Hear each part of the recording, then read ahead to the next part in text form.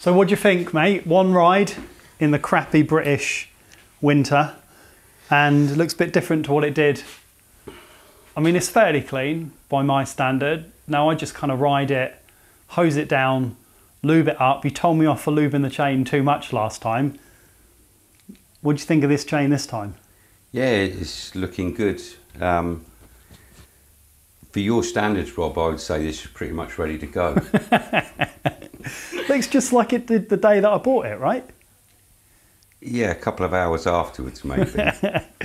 I mean, I've been riding it a lot. I've done probably 300 miles on it.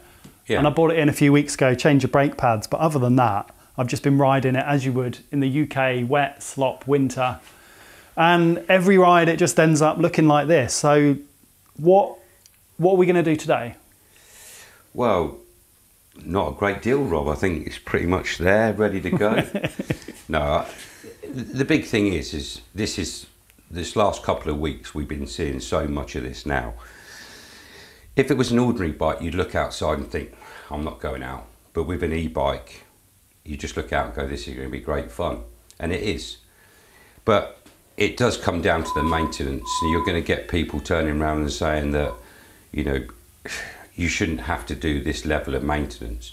But as I've said before, you can't go and do the RAC rally, park the car in the garage and pull it out the following year and expect it to perform the same. And it's exactly the same with the bike. You know, people are saying, oh, you know, I've got a blue and red flashing light on my bike. And the reason for it is they go out and it comes back like this. And naturally it needs washing. You know, our team bikes were out in Wales at the weekend and they were absolutely plastered, and you've either got to hit it with a good hose pipe or sometimes a little power washer, but which isn't a problem, but you just need to get them back in, and then we can show you what you really need to do. So I'm really busy at the minute, Rob, because I would have loved to have washed it for you, but I'm going to leave that for you to do. Okay, well, I normally just get a power washer down at the car wash and blast it into all of the bearings and all that kind of stuff. So yeah, today's going to be different. No, all joking aside, I mean, you raise a point about maintenance on bikes. I think a lot of people, myself included, are not used to, well, a bike is a mechanical device, or traditional bikes are just mechanical devices, whereas these are a little bit different. Motors, harnesses, switches, all of that kind of stuff. So I guess there's a question around how much maintenance should a user have to do on one of these compared to a normal bike, if any. What do you think? To be honest, you know, the battery's tucked away in the frame. You've got this little TCU on the top, which is, you know, it's a development, having it up there instead of on the side. We seem to have 5 steps forward and then a couple of steps back. One of the issues is that this is so much better to use for a rider. You can see everything and, you know, see what mode you're in, how your battery is. So in through here where the cables go, it's not sealed, so you're going to get water go in there. And that's what happened to mine, because I've had a replacement TCU, to be fair, on this one, and I have washed it a lot, believe it or not. And I think because I'm using it so much, it's getting washed almost after every ride, and then water did get in that part and into there. Really, the main things that you need to do is, you know, be careful of the TCU and the connections underneath the left-hand side, the cover in there. You know that when the 2019 bike come out, everyone was saying, oh, there's a hole in the back of it, you know, blah, blah, blah, we need to do something about it. But some of the other manufacturers, they just put a couple of cases down the side of their motor. The motors are fine, they don't need to be sealed up in a box, because obviously, you know, you want the air to flow around the motor to keep the motor cool. If you've encased everything too much, it's going to get hot and that's going to create problems. And water will get everywhere.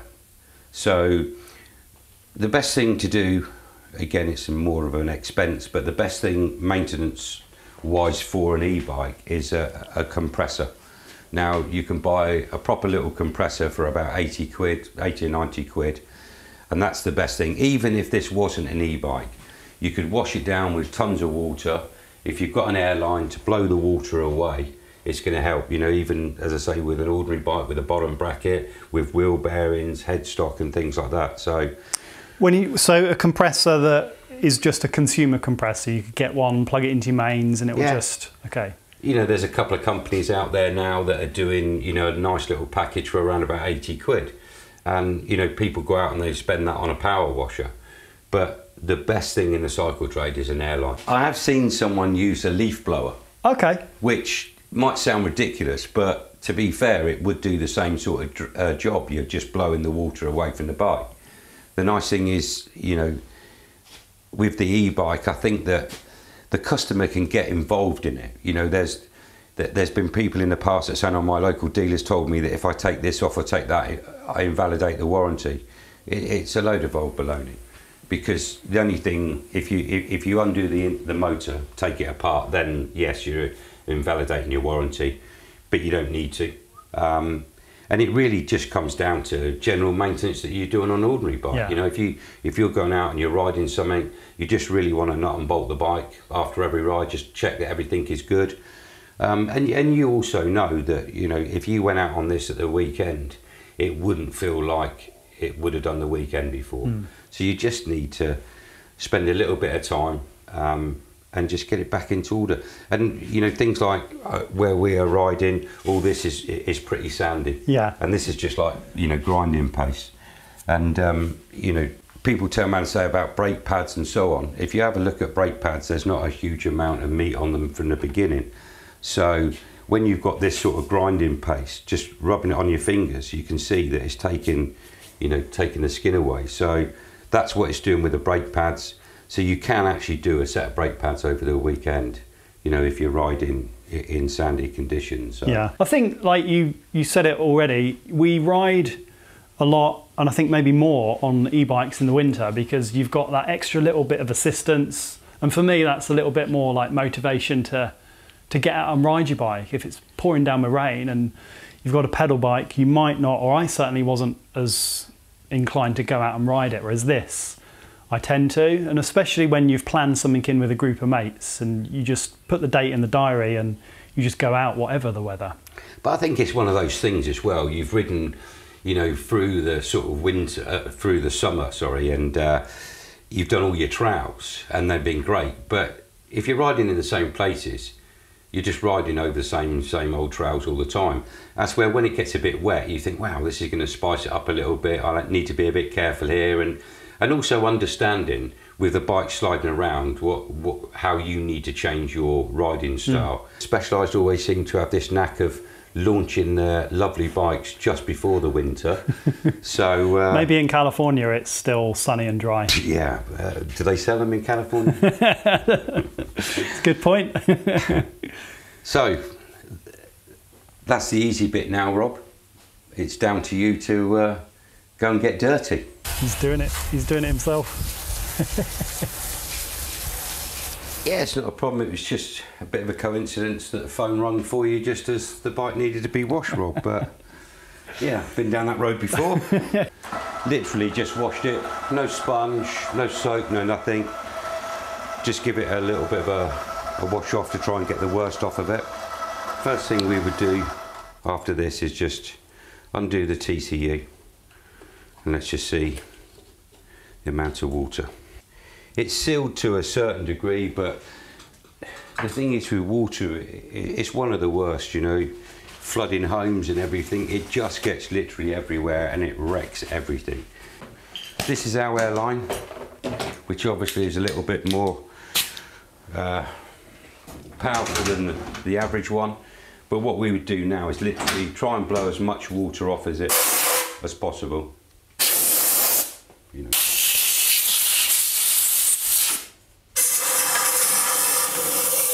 And just things that we do, Rob, that are just a little bit different. It's not really rocket science, but when you come in originally with your TCU issue, as you can see for the winter, what we do is we just tape them up, basically. Just seal them up. What's that like? Just regular electrical tape or something? Just literally insulating tape, electrical insulating tape. You know, because on here, this is where the bike is updated from.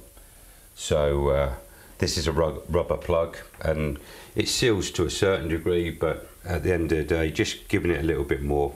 Double protection, as you know, Rob, always works well. Underneath this side here, where you charge your battery from, this is where all your electrics is, you know, so, and there's not a huge amount, so you need an 8mm Allen key. Just put it in anti-clockwise. And the pedal arm self-extracts. Once you've removed the pedal arm, you need a 3mm Allen key, and you have 4 little 3mm Allen key bolts here. So if we just undo those, and people say to me, you know, would this invalidate the warranty? It wouldn't. We've spoken to Specialized about it, and they're happy for people to remove the cover and to keep things clean. Do you think they should put this kind of stuff in the user manuals as guides for people? Because I think a lot of people just would probably like to do it, but they maybe just don't know how to, or that you need to. Yeah, I think, to be honest, you know, with the price of the bikes and everything, that little maintenance video would definitely help, because people say, oh, I didn't know I could do that, or whatever. So, but yeah, the more that you can help. You can see now, Rob, that the water has got in here. You see how grubby it is. See in here, all around the battery terminal, we've gone past the seals a bit. But the latest thing at the moment is people are bringing their bikes in with their lights flashing, and they've been told that, you know, WD-40 is the best thing, and it really isn't. You know, the electrics need to run dry. There's it's a very low voltage setup, so if you're spraying a silicone spray in there, it's just something else that it's got to go through. So please guys, don't use anything. No WD-40, no contact cleaner, no Vaseline, nothing. They need to just run dry, because all the parts are sealed. So this is a power lead that's been taken off, and you can see these green things here, which are seals. So by spraying it, taking this out, spraying it with WD-40, you're creating a problem. So what we do now is go back to the old faithful airline.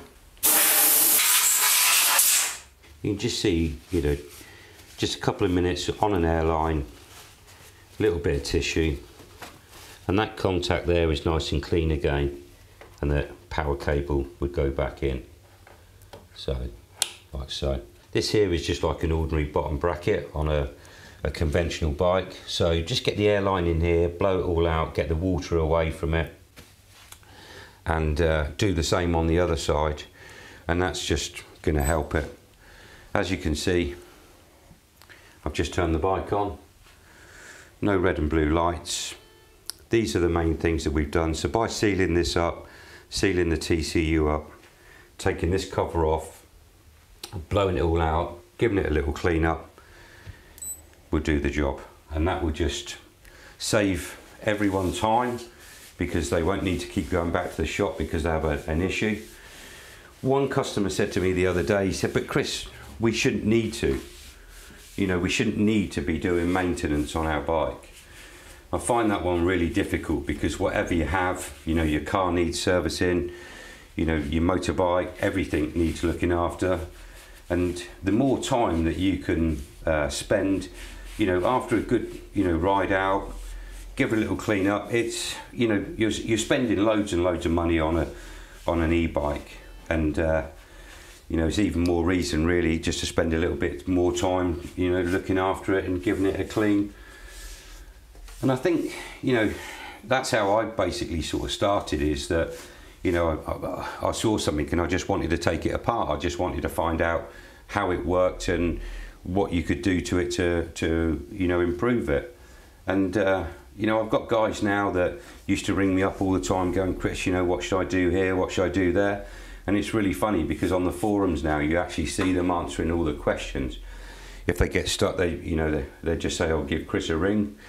But it's really nice to see how people have come on over the last couple of years with their level of maintenance. You know, Do you put me in that bracket as well? No, Rob. Sadly, we don't. No.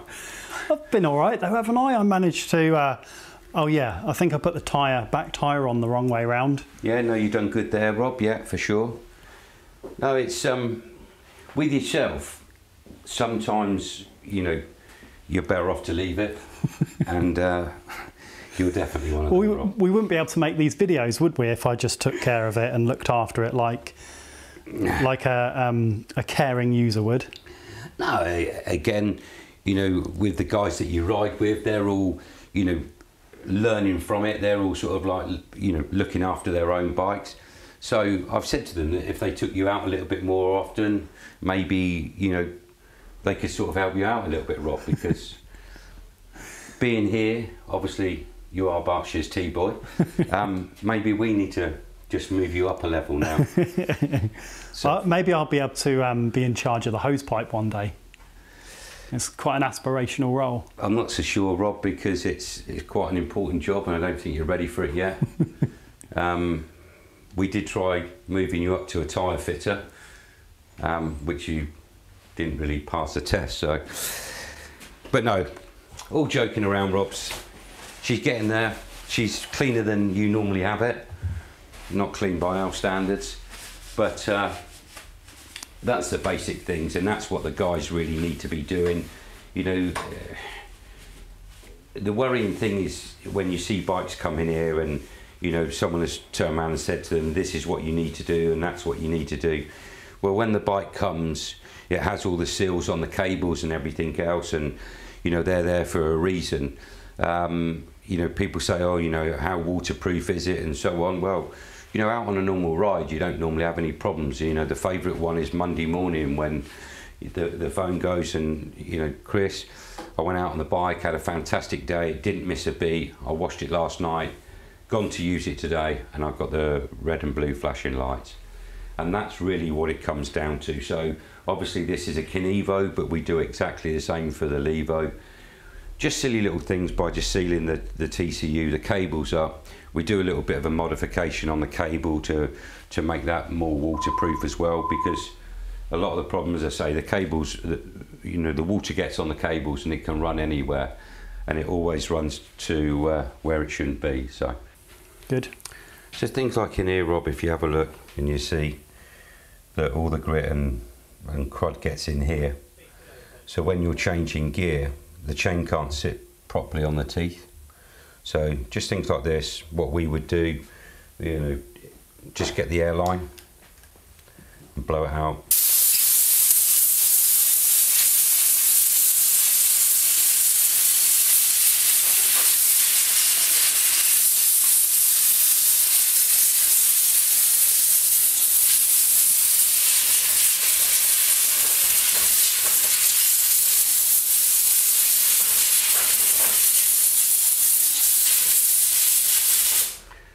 So you can now see that it's clearer, so the chain's going to sit better on the teeth.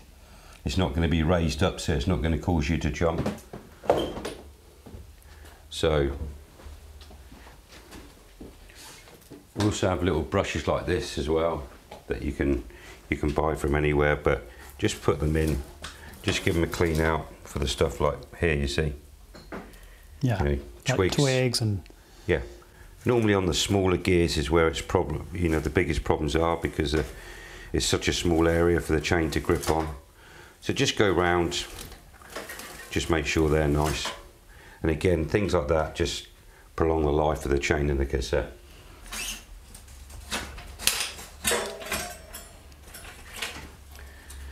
So if you see inside here, Rob, it's still not mega clean. So you can see your little pads are there, they're all crying out for help. All these little things here is just where it's just grit, and it is, I wouldn't expect everyone to go to the lengths that we're going now, But this is what you would do if a bike came in, and I know you do, you sell occasionally bikes that have been, what do we call it, pre-loved? Yeah. Sorry for the mess of the bench, but if you look over here, this is in for a full service. We literally take everything off of it and then rebuild it. we're not going to do that with yours today because you're not the best of payers. So, but yeah, this guy now has had his bike for close to 2 years. He just wanted us to go through it. So literally the whole thing is completely gutted, motor out, every single thing off. And when she goes out of here later on, everything could be like new again. So, and even coming down to, you know, to your one, Rob, all we've literally done is just taken it out and just soaked it with a hose pipe.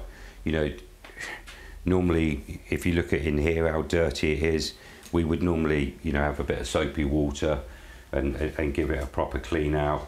So if you have a look at there, Rob, so that's a new set of pads that you had. You can see there's not a lot of meat in them. You can see there's a bit of a ridge in them as well. But with this, you know, you need to keep it nice and clean. Just give it a little bit of a clean off. They do disc brake cleaner, which is quite good. Don't use anything else on because you can contaminate the pads.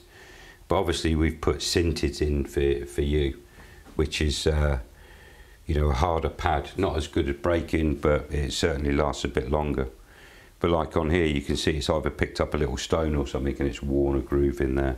What we would do with these now is just give them a clean up, a little bit of a roughen up, make sure the pads are level and they're good to go again. So the pads were pretty mucky, the pistons behind the brakes were, so it was just a case really of just making sure it's all good. The crazy thing is, you know, as I said to you, it's great, you know, getting them nice and clean, but the way things are at the moment, it's just, you know, you're back out there later on and it's going to be absolutely plastered again. So it does always feel like you're working on your bike, but you know, if you just spin the wheel, it actually spins freely now without it sort of grinding. So it would have been nice to have spent a little bit more time, you know, just with a sponge and getting it a little bit cleaner. But that's all superficial, I guess. I mean, yeah. We've done the main stuff, which is get all the crap off the drivetrain, sorted out the connector, dried it all off. Yeah, the main thing really was to show everyone that how easy it is to remove the cover and to just blow it out, you know.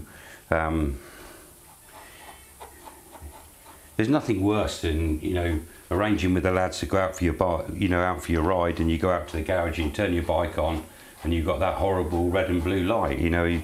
It's just ridiculous. So just by doing what we're doing, you know, the bike is nowhere near as clean as we would like it, but obviously it's all about time at the moment. But if we go to it now, we turn it on, fingers crossed, no, it'd be fine, it'd turn on. Do you think the manufacturers could do a little bit more to water seal them? Because I guess that, you know, we do ride them in their mountain bikes, so in people's minds that it can be ridden in all kinds of conditions. Yeah, truthfully, I think that, you know, I wouldn't say they made a boo-boo because they've listened to what people want. They don't want the batteries down the side, they want the battery concealed, and that's what I said earlier on. It's sort of like 5 steps forward and then a couple of steps backwards, because you look at the bike, you know, when they released it and you thought, wow, you know, this is really good and so on. But, you know, then you start, you know, you need loads of bikes out there to be able to get the feedback from the customers. You know, it's okay building a bike and, you know, a couple of them being out there and being ridden in the summer, you know, you don't come across the problems. But, you know, over here through the winter, you know, testing the bikes, the more bikes that are out there, the more feedback you're getting. And it is annoying, you know, when you're on the Facebook page or the Levo Canevo page, and you know, you got people moaning because this has happened and so on. And you know, there was one case recently where the guy had a, you know, a problem with his bike, and you know, I'm really funny, I want to get the bike in, I want to find out why, what can we do to improve it. So we contacted the guy and asked him to bring his bike in. We changed it out for a new bike, which, you know, didn't go down so well with some people. But the reason we've done it is that, you know, the more problems that we see, the more ways that we can try and improve it. And Specialized are all for that. You know, Marco come over from Switzerland, he's one of the the designers, and he spent time, you know, out riding with lots of different groups, not just with us. He was out with, you know, people from down south, from middle of the country and up north to try and get the feedback. And everyone's saying the same. We want, you know, bigger batteries, and we don't ever want a problem. But the never to have a problem comes down to, you know, improving things. And, you know, I think now they're working on a different cable, which is slightly shorter. If I'm 100% honest, I'm not so sure that it's going to solve the problem like we're all hoping, but it's a step forward. And, you know, it is annoying for people that have issues, but, you know, we don't just sell Specialized, we sell other brands as well, and they all have their own little issues. The amount of Specialized that are sold, obviously there's going to be, you know, more complaints and more people saying, well, you know, this isn't good, and so on. But when you start getting the other brands having their own pages, and, you know, it'll all work exactly the same. You know, you get the negative people on there. You know, we have so many people ring us up and say thank you, you know, for what you've done for us. But you know, we're not doing anything that anyone else can't do. It's just a case of, it frustrates us as much as the end user. So things like, you know, sealing up the TCU, I'm not saying that it's going to cure everyone's problems, but it's something else that we can do just to sort of like help. I know for sure that you know, Marco come away from the UK with a different attitude in the way that the guys ride and the conditions that they ride in. You know, the riding over here, you know, is pretty extreme. It's like, you know, down south, you know, the riding is pretty good. You know, around here it's all pretty flat. There's nothing too testing. But, you know, when you start going into Wales, and, you know, then you start going up north to the peaks and whatever, you know, the bikes in the peaks really do take some stick. You know, the weather is not normally the best, but it's such a beautiful place to, you know, to go to, and the riding is just manic, you know, with the big rocks and slates and everything.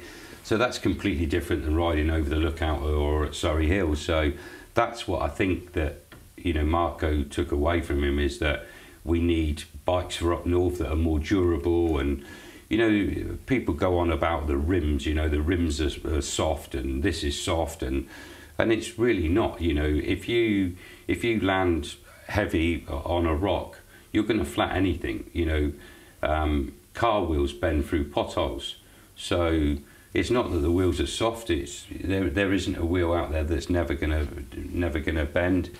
And a lot of people change the stuff because they can. That's the thing, not because that they really need to, or the stuff is that bad. If the stuff was that bad, you know, Specialized would just turn around and say, let's get it changed out. So it's very difficult, you know. The old bike, I think, was, you know, so good. You know, the next thing that had to come, there had to be huge improvements, and I think that Specialized have done that. You know, the bike has moved on so much.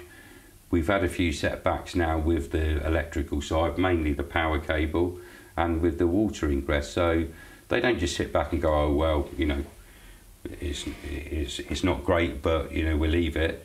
You know, they're working all the time. And, you know, I've not had any of the other manufacturers that we deal with come to us and say, you know, the designer of the bike wants to come and spend time in the workshop, he wants to come and spend time out riding. You know, it's bad enough trying to get the bikes, because if you haven't forward ordered them, then, you know, they're not going to come through. But, you know, for Marco to come out and listen to the riders, and I think it was nice for the riders as well, because they felt part of it, you know. And, you know, I used to go to a meeting in January with a supplier where there was probably 200 dealers, and we all actually felt part of the company, because they'd turn around and say, well, what do you think of this? And you put your input into it. And when you saw it arrive on the shelf, you felt, you know, oh, you know, I've had a little bit of a say. And I think that's what, you know, is nice with Marco coming over, because people are now being able to say, well, that I said that you know, that this needs to be done. So it feels like they're actually taking part in designing or changing the bits on the bike. So yeah, let's hope it continues, and you know, we have a drier periods. Well, thanks. And No thanks for worries. cleaning my bike. Yeah, you bugger. Nice one. Cheers, mate. Cheers, Rob.